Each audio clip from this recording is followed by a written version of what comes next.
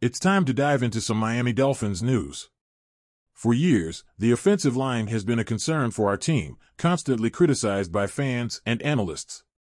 But hold on to your seats, because here's a surprising stat for you. In 2022, the Dolphins only allowed a total of 35 sacks, tied for the ninth fewest in the entire NFL, alongside the Las Vegas Raiders.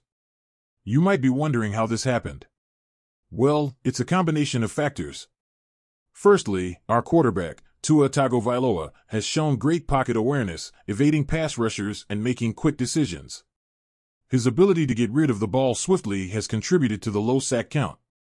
If this trend continues in 2023, when Tua is healthy, he'll once again be able to minimize the impact of our offensive line on the game.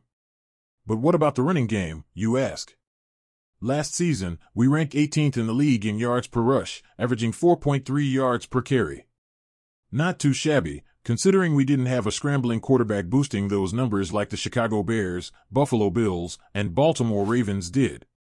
They had quarterbacks who used their legs effectively as weapons for their offenses, which helped them secure top spots in rushing statistics.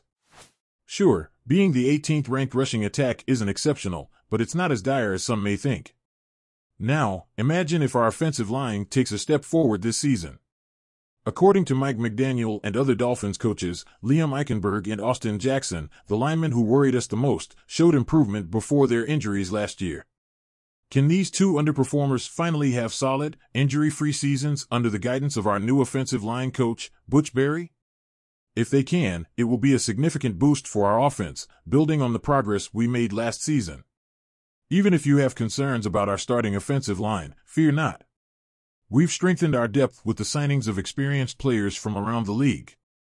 Former first-round tackles Isaiah Wynn and Cedric Ogbuehi have joined the team, providing competition for starting roles. And if they don't make the starting lineup, they'll serve as reliable insurance in case of injuries. Don't forget to subscribe for more fantastic Dolphins content. See you in the next one. Go Dolphins!